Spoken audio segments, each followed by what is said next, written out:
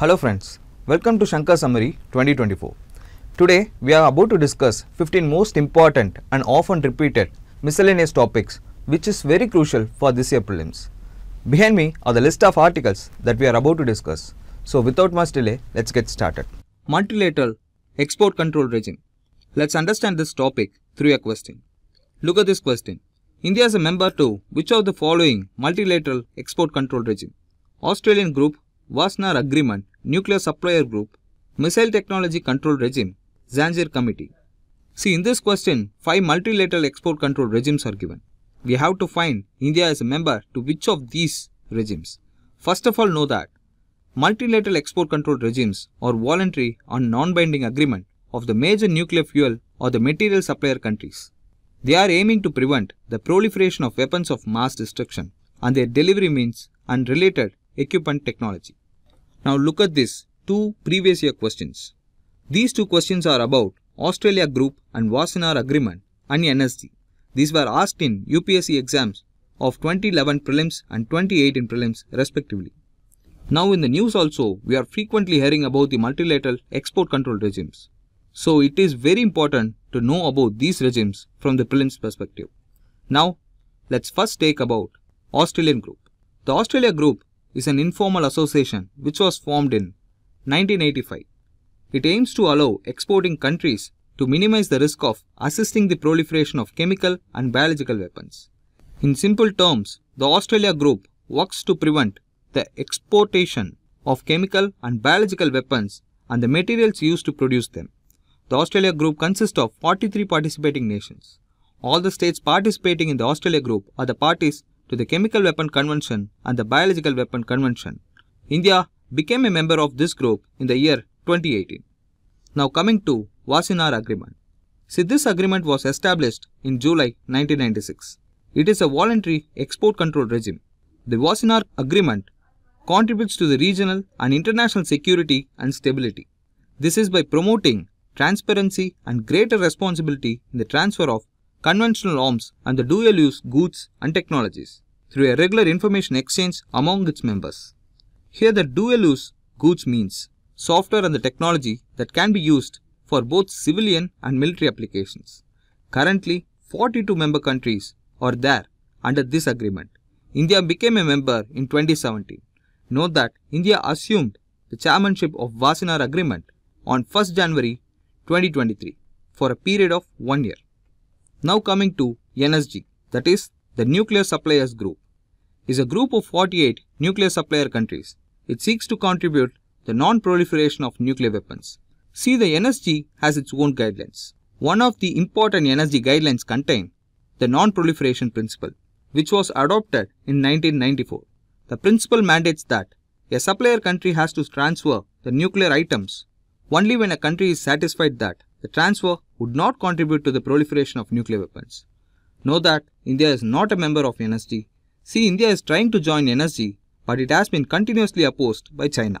This is based on the grounds that India is not a signatory to Nuclear Non-Proliferation Treaty, that is NPT.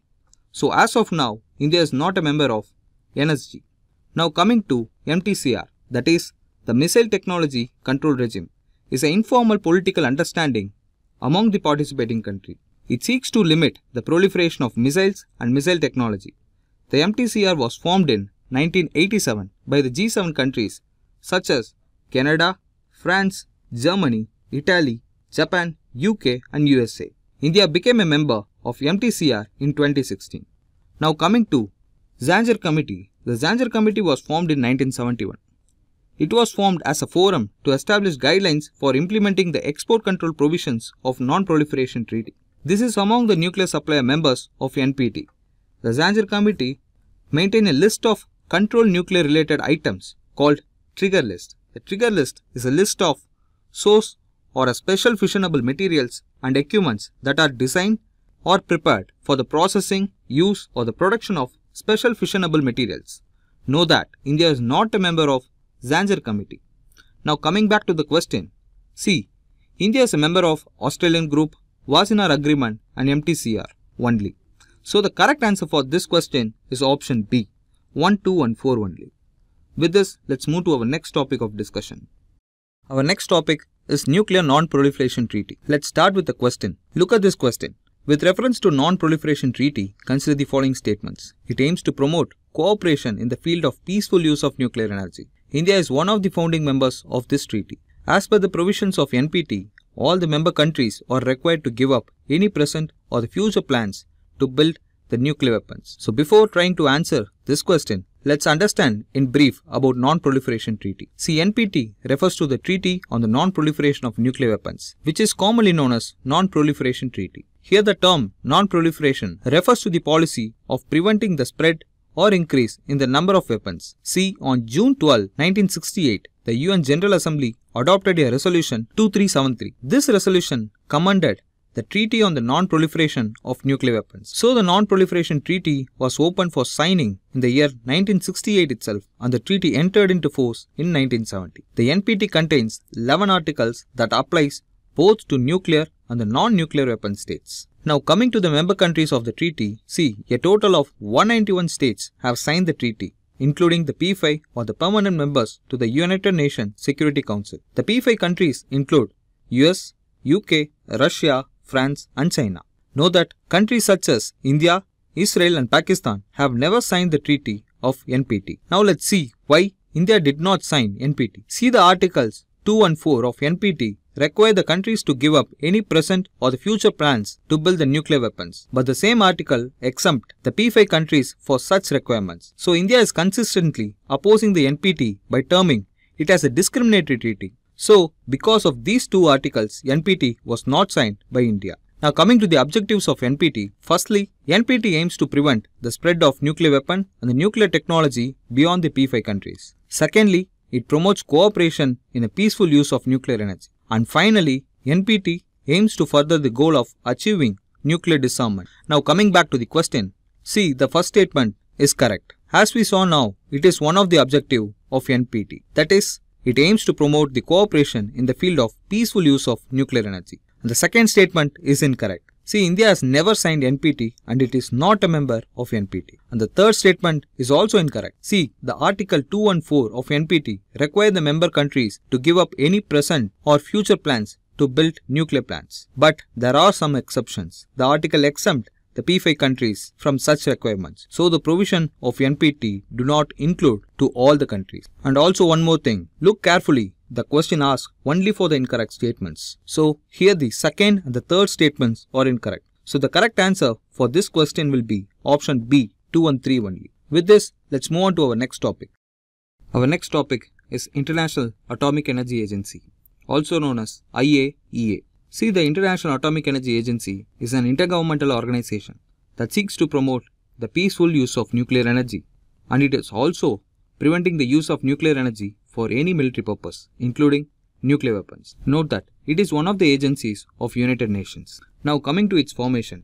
In 1953, the then US President proposed the creation of IAEA in his Autumns for Peace address to the UN General Assembly. Then in October 1957, a conference on the IAEA statute was held at the United Nations headquarters to approve the founding documents of International Atomic Energy Agency.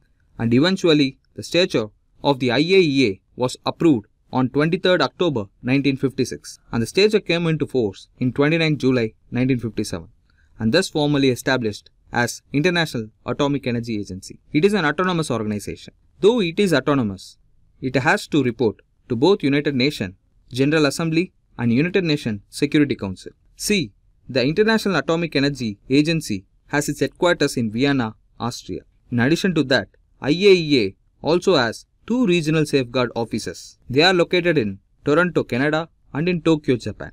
Now let us see some of its important functions. See, the International Atomic Energy Agency serves as a forum for promoting and assisting the research, development and the practical application of peaceful uses of nuclear technologies and nuclear power worldwide. The IAEA provides international safeguards against the misuse of nuclear technology and nuclear materials. The agency is also promoting nuclear safety and nuclear security standards. The agency will also overlook the implementation of the safety and the security standards. These are some of the main functions of IAEA. Now, talking about its membership, see, the IAEA has 175 member states as of today. The latest two countries to join IAEA are Saint Kitts and Nevis, and Tonga. Note that India became the member of this organization in 1957 itself. With this basic understanding about IAEA, let's try to solve this question. Consider the following statements with respect to comprehensive safeguard agreements of IAEA. The safeguards under this agreement are implemented only in the countries which are party to the Non-Proliferation Treaty. The safeguards are implemented in India on the basis of item-specific agreements with IAEA. Which of the statements given above are correct? 1 only, 2 only, both 1 and 2, neither 1 nor 2. See, the statement 1 is wrong because the safeguards are implemented in non-NPT member states also. Now coming to the statement 2, it is correct as we know that in India, the safeguards are implemented on the basis of item-specific agreements with IAEA. So the correct answer for this question is option B, 2 only. With this, let's move to our next topic. Our next topic of discussion is Financial Action Task Force, shortly known as FATF. See, FATF is an international watchdog on the financial crimes such as money laundering and terror financing. It was established at the G7 summit of 1989 in Paris. This is to address the loopholes in the global financial system. This was mainly spoken or brought into light after the member countries raised concerns about the growing money laundering activities. Note that FATF also added terror financing as a main focus area. See, this was done after the 9/11 terror attack on the US. This was later broadened to include restricting the funding of weapons of mass destruction. See, the FATF currently has 39 members. The decision-making body of FATF is also known as its plenary. It meets 3 times a year. Its meetings are even attended by observer organizations such as World Bank and some offices of United Nations and the regional developmental banks. Now let's look into it. Working procedures. Firstly, FATF sets standard or recommendation for the countries. This is to plug the loopholes in the financial systems. Secondly, FATF conducts regular peer-reviewed evaluation. This is called mutual evaluation of the countries. This is to check their performance on the standard prescribed by it. See, the reviews are carried out by FATF and FATF-style regional bodies. They then release a mutual evaluation reports. Thirdly, the FATF draws up time-bound action plans. This is for the countries that don't perform well on certain standards. See, the recommendations range from assessing the risk of crimes to setting up legislation. Then the recommendation also include investigative and judicial mechanisms too. See, at the end of every plenary meeting, FATF comes out with 2 lists of countries. They are grey and blacklist. So what are these lists? See, the words grey and blacklist do not exist in the official FATF lexicon. So let's see them what they actually means. See, the grey listed countries are designated as jurisdiction under increased monitoring, and also they work with the FATF to counter criminal financial activities. Whereas the blacklist countries are high-risk jurisdictions. These are the subjects to call for action. These nations have huge deficiencies in their anti-money laundering and counter-terrorism financial regimes. Presently, as of 23rd February 2024, there are these following countries under jurisdiction under increased monitoring. They are Bulgaria, Burkina Faso, Cameroon, Croatia, Democratic Republic of Congo, Haiti, Jamaica, Kenya, Mali, Mozambique, Namibia, Nigeria, Philippines, Senegal, South Africa, South Sudan, Syria, Tanzania, Turkey, Vietnam and Yemen. Let's now see the major difference between the grey and blacklisted countries. See, when you take the blacklisted countries, the FATF calls on the members and the non-members to apply enhanced due diligence. And in the most serious cases, members are told to apply countermeasures such as sanctions on the blacklisted countries. Currently, North Korea, Myanmar and Iran are on the blacklist. See, not only these, when the countries are listed in FATF blacklist, it is hard to get any aid from the organizations like IMF or Asian Development Bank and European Union. It may also affect the capital inflows via foreign direct investment or portfolio investment. With this, let's move to our next topic. Our next topic is about Food and Agricultural Organization. See, recently FAO has released Food Outlook, a biannual report that contained forecast of production, trade, utilization and stock levels across the world's major basic foodstuff. With this backdrop, let us understand the basics about FAO, which is very important for the Prelims 2024. See, FAO was founded in 1945 and it is also a specialized agency of United Nations that leads international efforts to defeat hunger. It has its headquarters in Rome, Italy, and also it has 194 countries including India and European Union as its members. Its major goals include eradicating hunger, food insecurity, malnutrition, poverty, and it also strives for sustainable management and utilization of natural resources. And also know that World Food Day that is being celebrated on 16th October is celebrated to mark the anniversary of the founding of FAO. And also FAO works closely with World Food Programme and International Fund for Agricultural Development. Here, let's also understand one more important thing about the specialized agency of UN. There are about 17 specialized agencies. They are Food and Agricultural Organization, International Civil Aviation Organization, International Fund for Agricultural Development, International Labour Organization, International Monetary Fund, International Maritime Organization, International Telecommunication Union, UNESCO, United Nations Industrial Developmental Organization, World Tourism Organization, Universal Postal Union, WHO, World Intellectual Property Organization, and World Meteorological Organization and World Bank Group, which includes International Bank for Reconstruction and Development, International Developmental Association, International Financial Corporation. See, the UN Specialized Agency or the international organization working with UN in accordance with the relationship agreement between each organization and the UN. And also the specialized agency each have a process for admitting the members and appointing their administrative heads. Article 58 of the Charter states that UN will make a recommendation for the coordination of the policies and the activities of the specialized agency. Here the coordination is facilitated through United Nations Economic and Social Council and the Chief Executive Board. With this understanding, let us try to answer the question given here. Look at this question. Which among the following reports are released by the Food and Agricultural Organization? Food Price Index, World Hunger Index, State of World Fisheries and Aquaculture, State of World's Forest. Choose the correct code from the options given below. 1, 3 and 4 only, 1 and 2 only, 1, 2 and 3 only, 1 and 4 only. See, the correct answer is option A, 1, 3 and 4 only, because the Global Hunger Index is a peer-reviewed annual report jointly published by Concern Worldwide and Wealth Hunger Life. That's all about this discussion. Let's move on to our next topic. The next topic is about United Nations peacekeeping. See, recently the 75th anniversary of the beginning of UN peacekeeping was celebrated. It was mainly held to posthumously award Hammarskjöld Medal to the peacekeepers who died in 2022.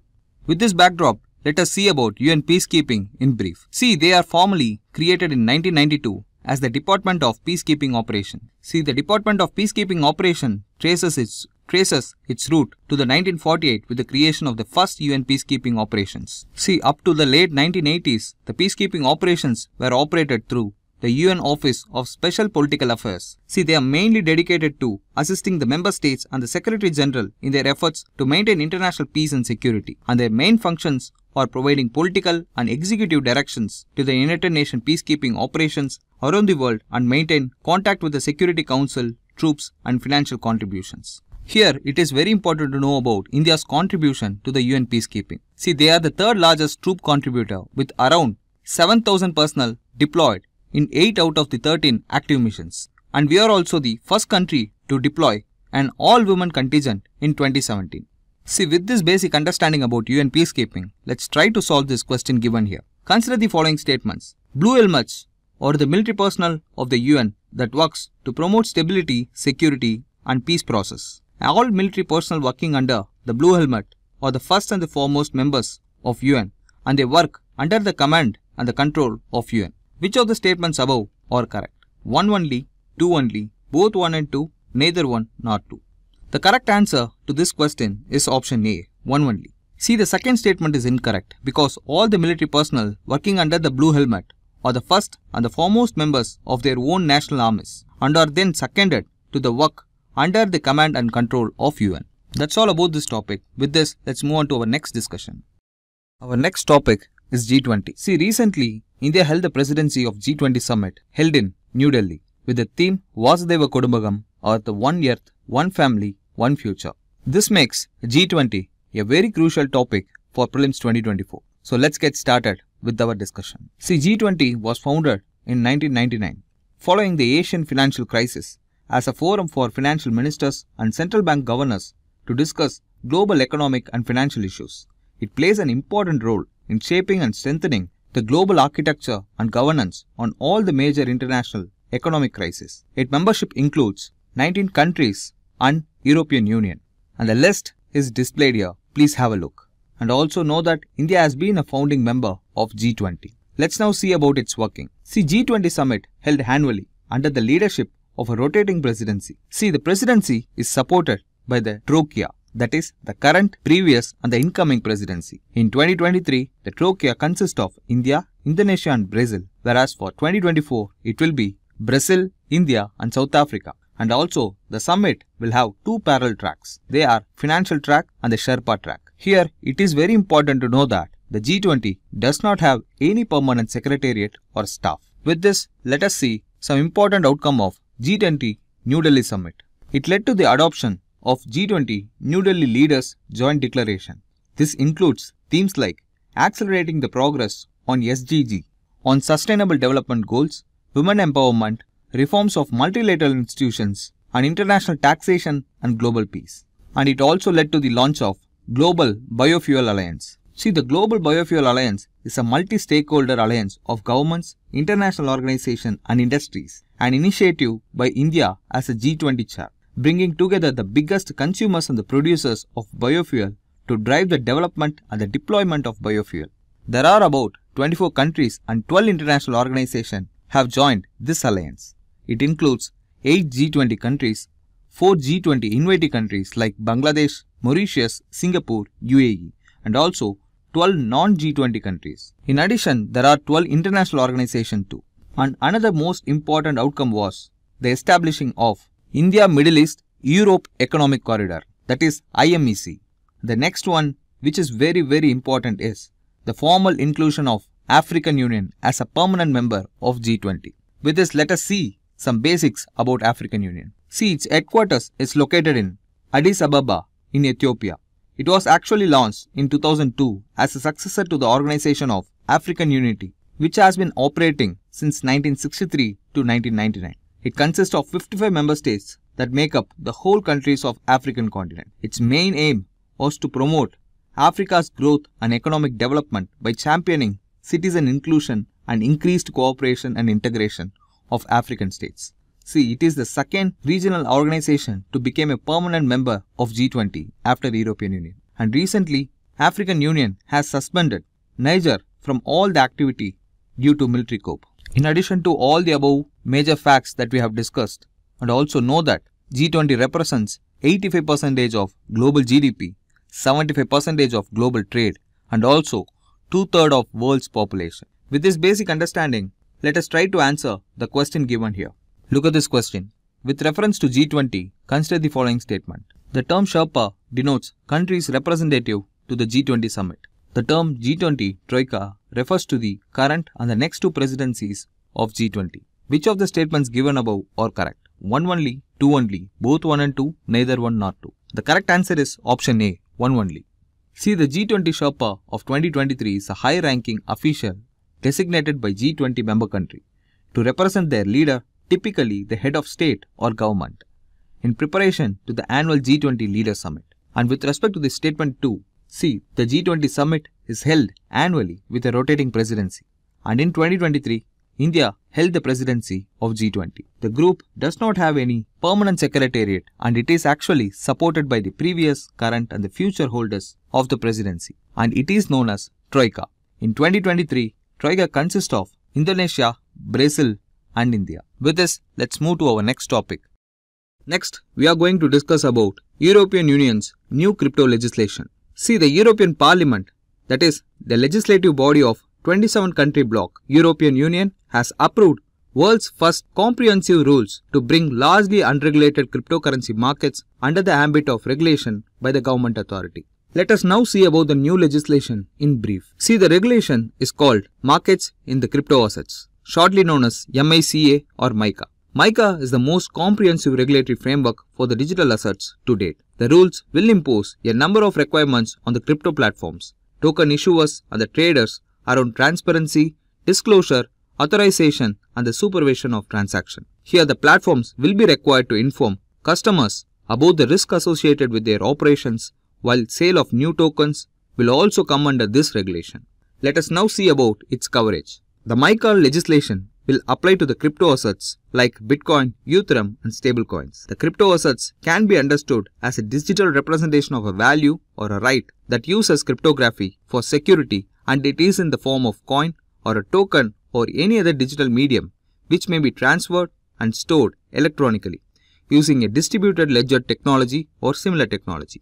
Let us now see what is a stablecoin. See, a stablecoin or digital tokens that aim to stay pegged to a value with more stable assets, that is a fiat currency like US dollar or any other stable cryptocurrency. Here the MiCA regulation will apply not only to the traditional cryptocurrencies like Bitcoin and Ethereum, but also the newer ones like stablecoins. MiCA will establish 3 new rules for the 3 types of stablecoins, that is asset reference tokens which are linked to a multiple currency, commodity or cryptocurrency, e-money tokens which are linked to a single currency, utility tokens are intended to provide access to goods or services that will be supplied by the issuer of that token. Let us now see what are the assets that are not covered under MiCA. See, the MiCA scope will not regulate digital assets that would qualify as a transferable security and functions like shares or their equivalents and other crypto assets that already qualify as a financial instruments under existing regulations. And also here, it is very important to know that most part of non-fungible tokens are also excluded from this legislation. And also MiCA will not regulate the central bank digital currency. Moving forward, let us now see about the regulation of cryptocurrency in India. See, India is yet to have a comprehensive regulatory framework for the crypto assets. The draft legislation on the same is reportedly in the process. However, Indian government has taken certain steps to bring cryptocurrencies under the ambit of specific authorities and taxation.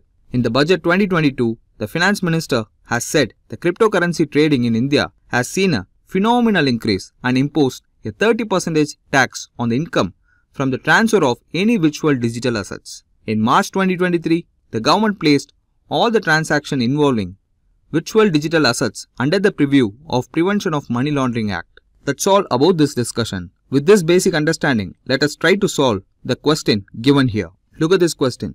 With reference to non-fungible tokens, consider the following statements. They enable the digital representation of physical asset. They are unique cryptographic tokens that exist in a blockchain. They can be traded or exchanged at the equivalents and therefore can be used as a medium of commercial transaction. Which of the statements given above are correct? 1 and 2 only, 2 and 3 only, 1 and 3 only, 1, 2 and 3. The correct answer is option A, 1 and 2 only. See, the statement 1 and 2 are only correct. Statement 3 is incorrect because unlike cryptocurrency, NFT cannot be exchanged at equivalents. With this, let's move to the next topic for our discussion. Our next topic is BRICS. Since there are new members has been added to this grouping, it becomes very important for Prelims 2024. So let's get started with our discussion. See, recently Egypt, Ethiopia, Iran, Saudi Arabia and United Arab Emirates have confirmed that they are joining the BRICS bloc. With this backdrop, let's see the basic facts about BRICS. See, BRICS is an acronym for the grouping of the world's leading and emerging economies, namely Brazil, Russia, India, China and South Africa. The term BRIC was actually coined by Jim O'Neill, the then chairman of Goldman Sachs, in 2001.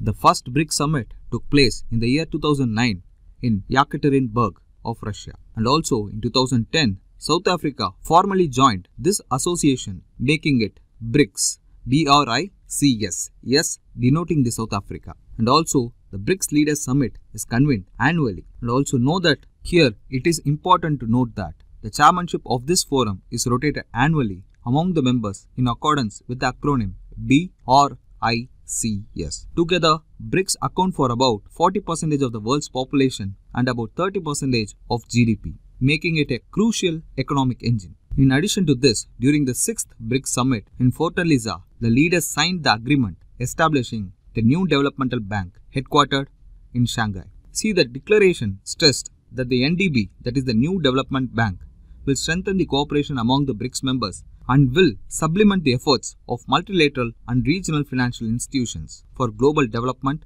thus contributing to the sustainable and balanced growth. In addition to this, considering the increasing instances of global financial crisis, the BRICS nations signed BRIC Contingent Reserve Agreement, that is CRA, in 2014 as a part of Fortaleza Declaration at the 6th BRICS Summit. The CRA actually aims to provide short-term liquidity support to the members through the currency swap agreements to help them to mitigate the balance of payment crisis situation and further strengthen the financial stability. Here, please note that the BRICS countries are considered the foremost geopolitical rival to the G7 bloc of the leading advanced economies, implementing competing initiatives such as New Developmental Bank, the BRIC Contingent Reserve Agreement, the BRICS Pay, and the BRIC Joint Statistical Publication and the BRICS Basket Reserve Currency. With this, let's see about what is BRICS Pay. See, BRICS Pay is a distributed payment messaging mechanism system by the BRICS member states. It is similar to Europe's SWIFT and India's Unified Payment Interface, that is UPI. The project is a joint venture between the states to receive and make payments in their own local currency. Let's now see what is BRICS Plus. See, BRICS Plus is a global platform fostering innovation, diverse collaboration and sustainability in 186 countries, with a plan to include Argentina, Egypt, Ethiopia, Iran, Saudi Arabia and UAE in 2024. It is committed to the global economic advancement. Here, the BRICS Plus was first mooted by the Chinese Foreign Minister Wang Yi in March 2017, with the objective of widening the circle of friends of BRICS members that can bring unity among the developing countries and enhance South-South cooperation. That's all about this discussion. So with this backdrop, let us try to answer the question displayed here.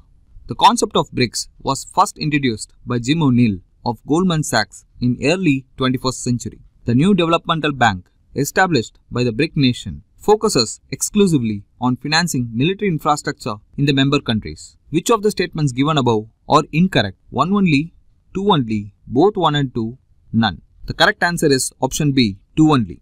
The statement 1 given here is correct. The concept of BRICS was introduced by Jim O'Neill of Goldman Sachs in the early 21st century. But the statement 2 is incorrect because the New Development Bank was established by the BRICS nation with the primary focus of supporting the infrastructure and sustainable developmental projects in BRICS and other emerging economies, not financing military infrastructure. With this, let's move to our next topic of discussion. Our next topic is minimum support price. See, this is most frequently asked area in the prelims. Discuss this topic in brief. See, MSP is the price at which the government agrees to buy the crop from the farmers if the market price falls below it. This ensures that farmers get a minimum income and helps maintain food security in the country. For example, let's say a farmer grows a wheat and the MSP for wheat is set at 2000 per quintal. If the market price falls below Rs 2000, the government will buy the wheat from the farmer at that price. This gives farmer the assurance that even if the market prices are low, they will still get a fair price for that crop. See, presently MSP has been granted for 22 crops and a fair and remunerative price for sugarcane. The mandated crops include 14 crops of the Kharif season and 6 Rabi crops and 2 other commercial crops. Now let's see who decides what the MSP would be and how. See, MSP are announced by the Union government, but the government decides MSP based on the recommendation of Commission for Agricultural Cost and Prices. The CACP considers various factors into account before recommendation. They are the demand and the supply of a commodity, its cost of production, the market price trends, both domestic and international, then the intercrop price parity, the terms of trade between agriculture and non-agricultural outputs, that is the ratio of the prices of farm inputs and the farm outputs, a minimum of 50% as a margin over the cost of production, and the likely implications of MSP on the consumers of that product. Let's now see about the calculation part. See, when calculating the cost of setting MSP, the Commission for Agricultural Cost and Prices considers 3 types of cost: A2, A2 plus FL and C2. Let's break down what each of these terms means. First is the A2 cost. This is actually the paid out cost incurred by the farmer. It includes expenses like seed, fertilizer, pesticides, labor hired from outside, and other direct expenses. Then the A2 plus FL cost. See, it is an addition to A2 cost. The A2 plus FL cost also takes into account inputted value of family labor. It means the value of the labor provided by the farmer's family members, even if they are not paid in the salary. The last one is C2 cost. The C2 cost is the highest of the three costs. It includes the A2 plus FL cost and further adds the rental value of farmers' owned land after deducting the land revenue and the interest of the value of farmers' fixed capital assets, excluding the land. Know that all these three types of cost are calculated by CACP, but the recommended MSP presently is based on A2 plus FL cost only. And it is important to note that government doesn't buy all the crops at MSP. The actual procurement depends on the crop and the location. The Shantakumar Committee in 2015 report revealed that only 6% of MSP was actually received by the farmers. And also know that currently the MSP are not backed by law and the farmers cannot demand MSP as a right. So with this basic understanding, let's try to solve this question. Consider the following statement with respect to minimum support price, that is MSP. MSPs are announced twice a year by the Commission for Agricultural Costs and Prices, CACP. MSP is meant to set a ceiling price above which prices do not rise. Oilseeds are not covered under MSP. Commercial crops are covered under MSP.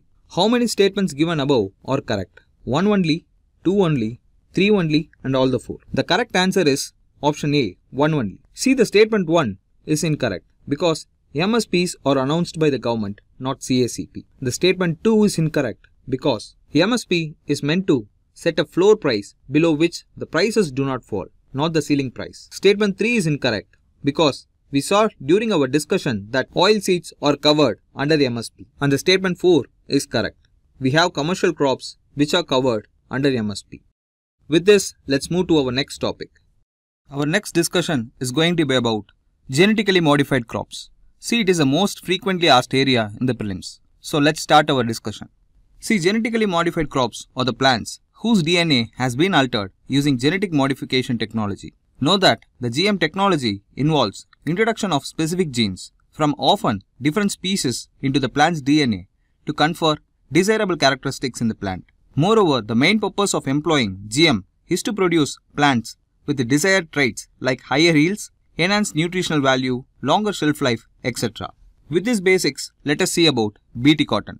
In this crop variety, a pesticide-resistant genes like Cry1AC and Cry2AB are obtained from the soil bacterium called Bacillus thuringiensis are used. Know that they are inserted into the cotton DNA to make the plant resistant to the pest. And in such process, the cotton genes are modified and are called genetically modified cotton variety or BT cotton.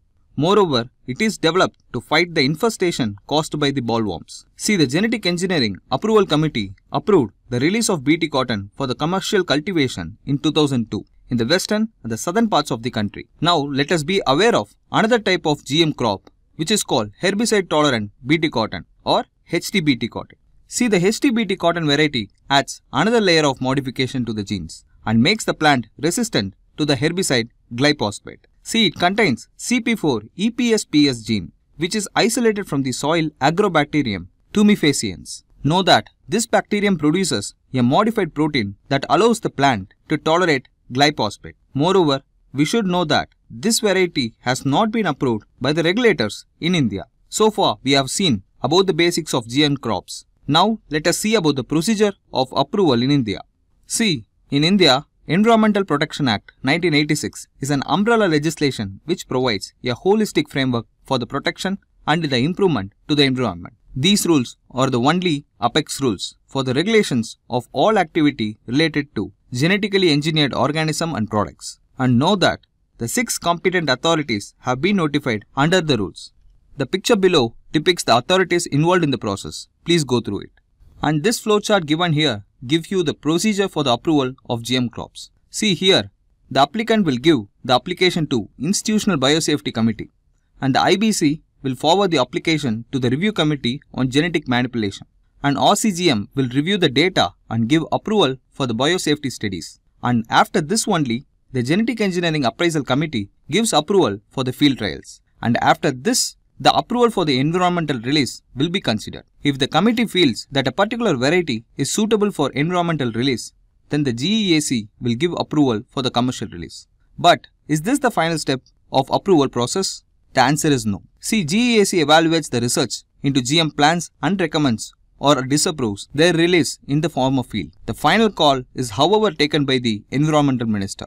So with this basic understanding, let's try to answer this question given here. With reference to Bt cotton, consider the following statement. It contains CP4 EPSPS gene, which is isolated from the soil bacterium Agrobacterium tumefaciens. It is an insect-resistant transgenic crop that can combat bollworm. Which of the statements given above are correct? 1 only, 2 only, both 1 and 2, none of the above. The correct answer is option B, 2 only. See, the first statement is incorrect because Bt cotton has genes like Cry1AC and Cry2AB and are obtained from the soil bacterium called Bacillus thuringiensis, whereas the gene CP4 EPSPS gene is used in HTBt cotton. And the second statement given here is correct. It is an insect-resistant transgenic crop that can combat bollworm. With this, let's move to our next discussion. Our next topic for the discussion is GM mustard. Let us understand about GM mustard through a question. With reference to genetically modified mustard developed in India, consider the following statements. GM mustard has a genes of soil bacterium that give plant the property of pest resistant to a wide variety of pests. GM mustard has the genes that allow plant cross-pollination and hybridization. GM mustard has been developed jointly by IARI and Punjab Agricultural University. Which of the statements given above are correct? 1 and 3 only, 2 only, 2 and 3 only, 1, 2 and 3. Before answering this, let's analyze each of the statements individually. See, the statement 1 is not correct. DHM11 is a genetically modified mustard and it is also herbicide tolerant mustard. DHM11 contains 3 genes, that is bar gene, barnese and bar star, sourced from a soil bacterium. See, these genes are obtained from a soil bacterium, but they do not give the plant the property of pest resistant to a wide variety of pests. Now coming to the statement 2, it is correct. See, it has mainly 2 genes, as said above, barnese and bar star, that allow for cross-pollination and hybridization in mustard, which is largely a self-pollinating plant because of its individual flowers containing both female and male reproductive organs. Now with respect to the statement 3, it is not correct. See, GM mustard has been developed by a team of scientists at Delhi University and not IARI and Punjab University. It was aimed at reducing India's demand of edible oil imports. They developed a Dara mustard hybrid 11. A genetically modified hybrid variety of mustard species. So the correct answer for the given question above is option B, 2 only. With this, let's move to the next topic. Our next topic is direct seeding of rice. Let us discuss this topic with the help of a prelims question. Now look at this question. Which of the following is correct regarding the direct seeding of rice technique, shortly known as DSR?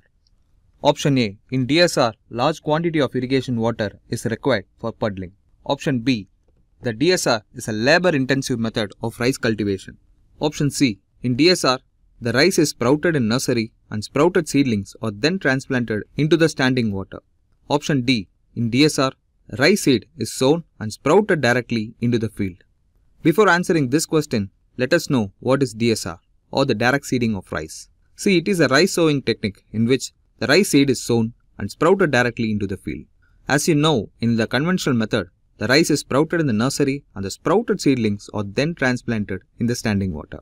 This method is called puddle transplanting system, shortly PTR. As in DSR, the rice seed is directly sown into the field. This technique saves irrigation water, labor and power. As we have just discussed, DSR technique is less time consuming and labor intensive than the conventional practice. Hence the farmers are favoring this technique, moving away from the traditional practice of sowing in nursery and then transplanting it. The DSR technique is called tar water DSR, has been developed and successfully tested on a good scale at farmers' field. There is a reduced instance of nutrition deficiency, especially iron, because of lesser leaching of nutrients and deeper root development. It also improves groundwater recharge. This technique involves more precision in timing and greater accuracy in operation. Hence, it gives best yield and quality. But there are some constraints associated with the shift from the conventional method to the DSR. These include high weed infestation, evolution of weedy rice, increase in the soil-borne pathogens, namely nematodes, nutrient disorder, poor crop establishment, lodging, incidence of blast, brown spots in leaf, etc. Now coming back to the question, see here the option A, B and C are wrong, since they describe the conventional sowing method. Therefore, the correct answer is option D, because in DSR, the rice sown and sprouted directly into the field. Our next topic is about fertilizer subsidy in India. Let's start with the basic understanding about fertilizer industry in India. It is one of the 8 core industries. See, fertilizer has a minimum share in the index of core industries. And also, India is the second largest consumer of urea-based fertilizer after China. And also, India ranks second in the production of nitrogenous fertilizers and third in phosphatic fertilizers.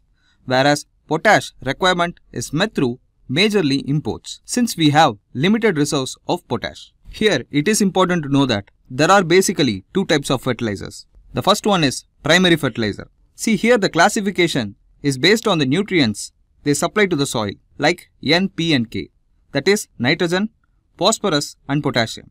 The next one is secondary fertilizers, which includes calcium, magnesium and sulfur. The third one is micronutrients, which includes iron, zinc, boron, chloride, etc. Let's now see about fertilizer subsidy. Here note that earlier no fertilizer subsidy was paid till 1977, but the oil crisis of 1973 led to increase in the fertilizer prices, leading to a decline in the consumption and the increase in the food prices. In 1977, government subsidized the manufacturers. After the crisis of 1991, the government decontrolled the imports of phosphate and potash fertilizers, but the urea imports is restricted. Here, note that the urea fertilizer, that is a nitrogen-based fertilizer, is the only fertilizer whose price is regulated by the government. To put simply, they are provided to the farmer at the statutorily notified price by the government. Now, let us see the non-urea based fertilizers. Their prices are fixed by the companies. This does not mean that the farmers will be burdened. This is because they are regulated under the nutrition-based subsidy scheme. Let us see about nutrition-based subsidy scheme, that is NBS in brief. Know that NBS scheme is being implemented since 2010 by the Department of Fertilizers under Ministry of Chemicals and Fertilizer. Under the scheme, fertilizers are given at a subsidized rate based on the contained nutrients like nitrogen, phosphate, potash and sulfur. Note that it does not include urea-based fertilizer. Also, the fertilizers which are fortified with secondary and micronutrients such as molybdenum and zinc are given additional subsidy. Now let's see how the subsidy are being paid and who gets it. See, the subsidy goes to the fertilizer company, although its ultimate beneficiary is the farmer, who pays MRP less than the market determined rates, whereas the company until recently were paid after the bagged material have been dispatched and received at the district retail point or the approved godowns. But from the March 2018, a so-called direct benefit transfer system, that is DBT system, was being introduced, wherein the subsidy payment to the company would happen only after the actual sales to the farmers by the retailers. With the DBT system, each retailer, there is over 2.3 lakh of them across India, now has a point of sale machine linked to the Department of Fertilizers e-Uravarak DBT portal. That's all about this discussion. With this basic understanding, let us try to solve this question displayed here. Consider the following statements about the nutrient-based subsidy scheme. Under the scheme, a fixed amount of subsidy is being provided on each grade of fertilizers depending upon its nutrient content. It is applicable both urea and phosphatic and potassium fertilizers. It is administered by the Department of Fertilizer under the Ministry of Chemicals and Fertilizers. Which of the statements given above is or correct? 1 only, 2 and 3 only, 1 and 3 only, 1, 2 and 3.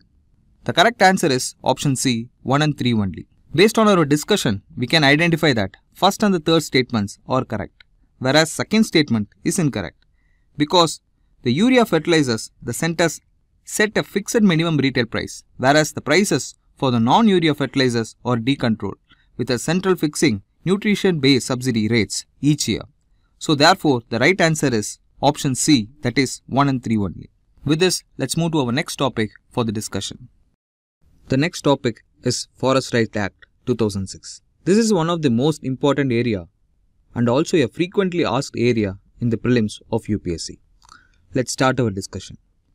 See, the Scheduled Tribes or the Other Traditional Forest Dwellers Act 2006 is a piece of legislation passed in India on 18 December 2006. It has also been called Forest Rights Act, Tribal Rights Act, Tribal Bill and the Tribal Land Act, etc. It is majorly concerned with 4 major rights. First one is title rights, that is the ownership to the land that is being farmed by the tribals or the forest dwellers as on 13th December 2005. Subject to a maximum of 4 hectares, ownership is only for the land that is actually being cultivated by the concerned family as on the date, meaning that no new land will be granted. The second one is use rights. It is for the minor forest produce and also includes ownership to the grazing areas, to the pastoral routes, etc. The next one is relief and the development rights to the rehabilitation in case of illegal eviction or the forced displacement and to the basic amenities subject to the restrictions for the forest protection. The next one is forest management right to protect forest and wildlife. Let us now see about the eligibility criteria. See, to qualify as a forest dwelling scheduled tribe and to be eligible for the recognition of the rights under FRA, 3 conditions must be satisfied. They are: must be a scheduled tribe in the area where the right is claimed. Secondly, primarily resided in the forest or the forest land prior to 13/12/2005. Thirdly, depend on the forest or the forest land for the bona fide livelihood needs. See, according to the section 2O of the Forest Rights Act, to qualify as other traditional forest dweller and to be eligible for the recognition of rights under FRA, 2 more conditions needs to be fulfilled. They are primarily resided in the forest or the forest land for 3 generations, that is 75 years prior to 13/12/2005. Secondly, depend on the forest or the forest land for the bona fide livelihood needs. And also know that the Act provides that the Gram Sabha or the village assembly will initially pass a resolution recommending whose rights to which resources should be recognized. And this resolution is then screened and approved at the level of Taluka. Now let us see about minor forest produce. See, minor forest produce is a subset of forest produce. The Scheduled Tribe and Other Traditional Forest Dwellers Act 2006 defines minor forest produce as all non-timber forest produce of plant origin. These include bamboo, bushwood, stumps, canes, cocoon, honey, waxes, lac, tender leaves, medicinal plants and herbs, roots, among others. Let's now see about the MSP for minor forest produce scheme. See, the minimum support price minor forest produce scheme was started by the Government of India in 2013 to ensure fair and remunerative prices to the minor forest produce gatherers. It is a centrally sponsored scheme. Its major objective has been stated in the following. Let's see one by one. Firstly, to provide a fair price to the minor forest produce gatherers for the produce collected by them and to enhance their income needs. Secondly, to ensure sustainable harvesting of minor forest produce. Thirdly, the scheme will have a huge social dividend for the minor forest produce gatherers, majority of whom are tribals. Let's now see about their implementation. Ministry of Tribal Affairs, Government of India is the nodal ministry for the implementation of this scheme. TriFed acts as a nodal agency for the implementation and monitoring of the scheme through the state level implementing agencies. Further, the state designated agencies will undertake procurement of the notified minor forest produce directly from the gatherers at the HARTS notified procurement centers at grassroots level at prefixed minimum support price. Let's now see about TriFed, that is Tribal Cooperative Marketing Development Federation of India, which was established in 1987. It functions under the administrative control of Ministry of Tribal Affairs. The basic objective of TriFed is to provide good price to the products made or collected from the forest by the tribal people. So that's all about this discussion. With this understanding, let us try to answer this question given here. Look at this question. With reference to Scheduled Tribes and Other Forest Dwellers Act 2006, consider the following statements. Gram Sabha is the authority responsible to determine the extent of an individual's claim on the forest right. The decision of the Gram Sabha on the record of the forest right shall be final and be binding. Which of the statements above are correct? 1 only, 2 only, both 1 and 2, neither 1 nor 2. The correct answer is option A, 1 only. See, the statement 1 is correct. The statement 2 is incorrect because any person aggrieved Gram Sabha's resolution may appeal in the sub-divisional level committee, then to the district level committee. The decision of the district level committee on the records of right is final and binding. See, the correct answer is option A. That's all for this discussion and very all the best for this year prelims. And if you like this video, please hit like, share and subscribe. Thank you.